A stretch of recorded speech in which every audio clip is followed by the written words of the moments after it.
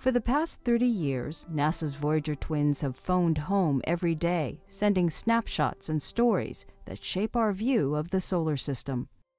Pictures from Voyager bring us into contact with worlds and visions that are otherwise can only exist in our imagination. But when you can almost imagine looking out the cockpit of the spacecraft as you fly by a moon like Io and say, wow, that's something new, we've never seen that before. I think the main legacy of Voyager is to, in fact, have opened up our solar system in a way which was not possible before the space age. It revealed all of our neighbors in the solar system. I did not realize how much impact it would have. When we flew by Neptune, people were standing in line at night at planetariums in order to be able to see the images coming in from Voyager, because they weren't on the web in those days. There was no web. Looks like circle.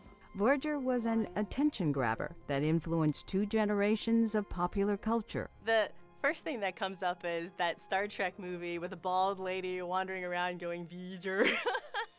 When Voyager launched in 1977, Mars Reconnaissance Orbiter Systems engineer Tracy Drain was just 2 years old. The pictures that came back from Voyager, the pictures of Saturn and Jupiter and Uranus, that's the way I got to know the planets when I was a kid. You know, those were the photos that were there for me, you know, the instant I could even look around to see what space was all about.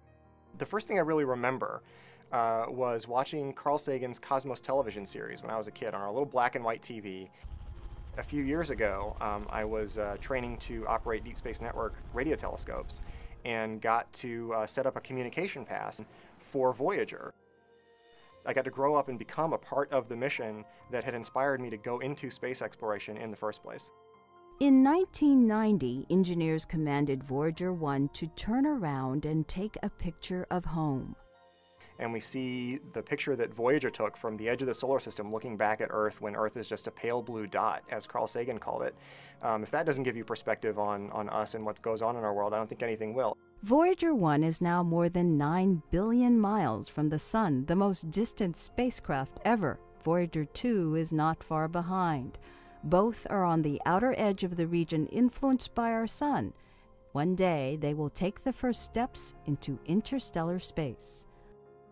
The most important thing Voyager's done is show how much there is, the new frontiers of space, how large that frontier is and how much there is to be done, so that the students who come along and become scientists will still have many things to learn, many things to discover.